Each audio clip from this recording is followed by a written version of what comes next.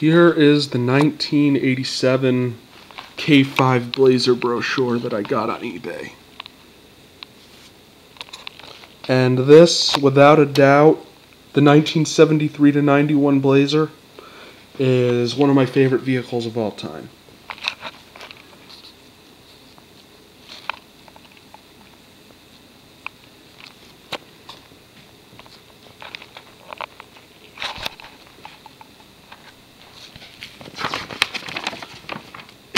Doesn't have that many pages, but trust me, they pack a lot in here. And it's a little bit wrinkled because it was in my backpack.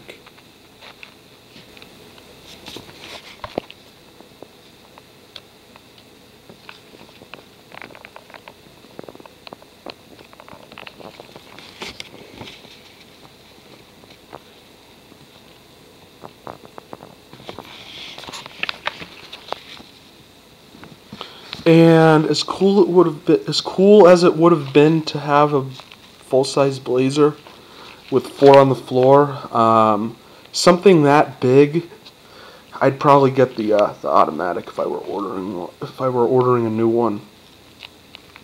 But the 5.7 V8 with a 4-speed manual that has a granny gear, that would be awesome. And it has I believe it has a locking front differential standard, and an open axle for standard for the back. But you can get a limited slip. Not sure if you can get a locking or a posi or not. But a 373 limited slip in a vehicle that has a locking front differential, it would be just fine in my opinion.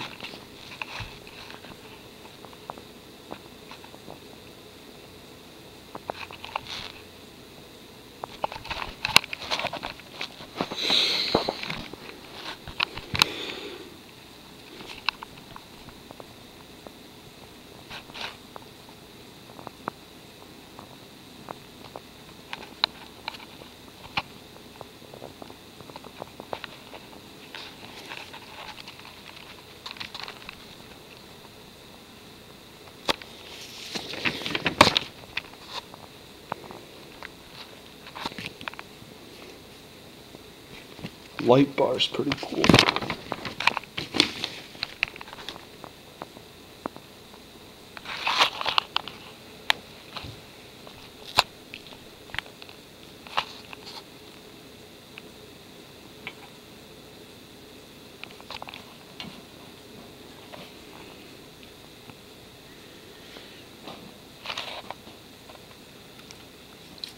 Not that wild about the beige.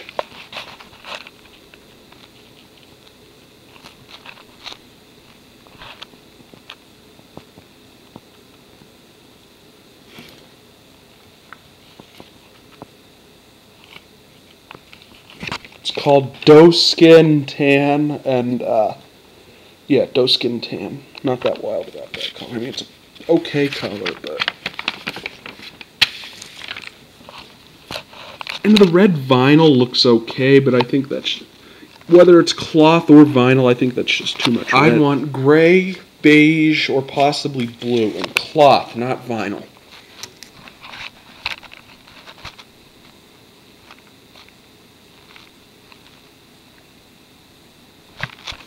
That is the up-level Silverado trim right there. That is the Custom Deluxe. And that appears to be a pretty well-equipped Custom Deluxe, too. I can see an air conditioner vent. And I don't know what it was like in the 87 models, but between 73 and 91, typically the trucks and SUVs without air conditioning just did not have vents in the dash. And those that did have air conditioning did have vents in the dash. So that would appear to be a one with air conditioning, but I do not see the little tuning dials for the radio, so that might be a radio delete. Or just the standard AM radio looks different. You'll see the radio tuning dial right there. That one doesn't have it.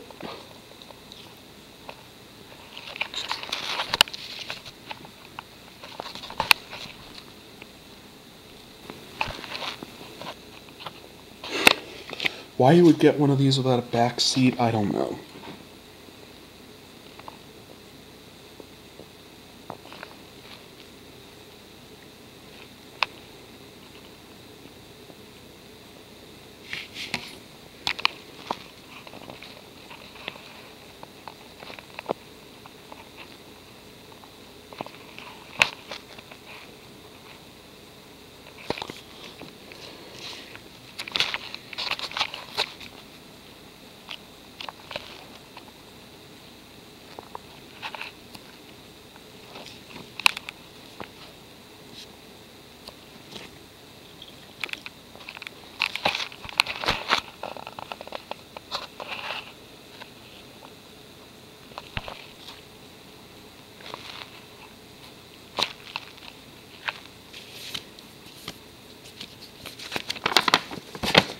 And here we are on the last page. And I could have sworn that one with digital tuning was available. Notice that tape deck just has the analog.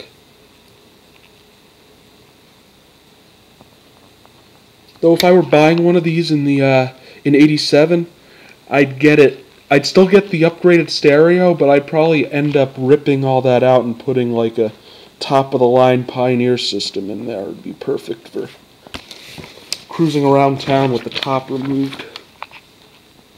And those without a doubt are my favorite rims. Those without a doubt. The optional forged aluminum wheels.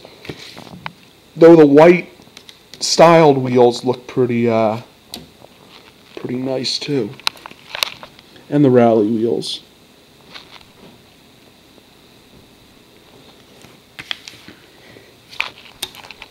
And things like power steering, power brakes, heat, obviously, seat belts, of course, stuff like that is standard.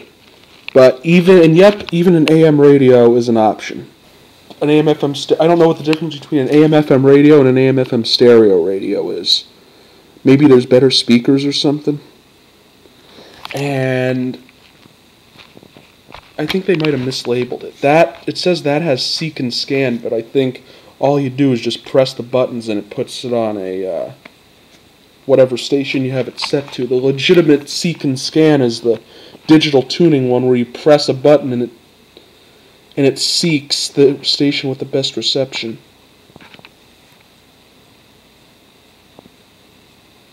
And that doesn't have a clock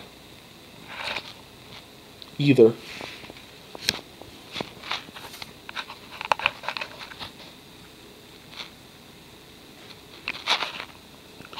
You get 1 more gallon when you get the diesel engine, which is pathetically underpowered.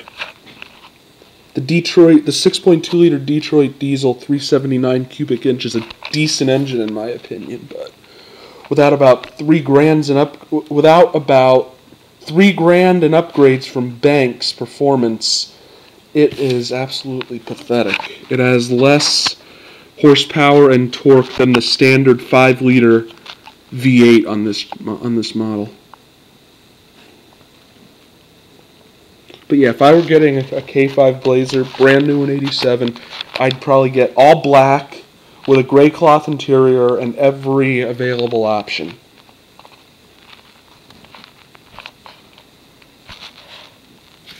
There's the colors. Or a red one would be cool too, like red with a beige interior maybe. Sucks you can't get red with a gray interior.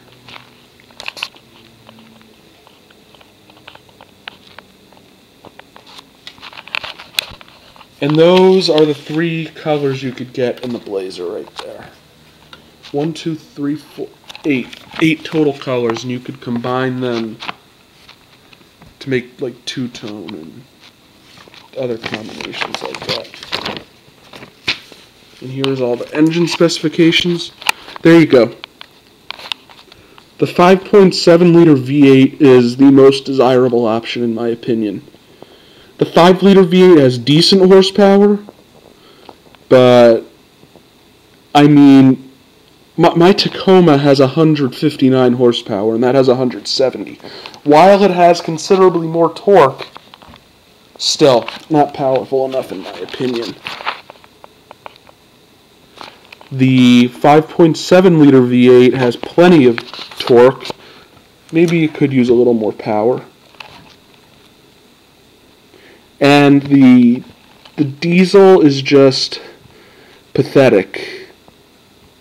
130 horsepower and 240 foot-pounds of torque.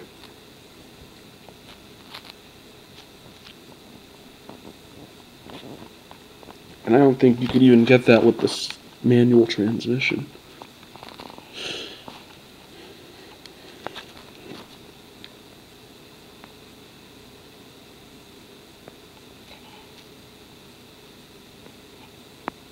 Yeah, without a doubt, the 5.7 liter is the obvious choice here. Though most V6 engines and pickups are more powerful than that V8 than the 5.7 liter. And I mean, seriously, the engine, the 5 liter is making about as much horsepower as the V6 in my 96 Pathfinder that I don't have anymore. Alright, that's the Blazer brochure. Thank you for watching. Hope you enjoyed the video. Out.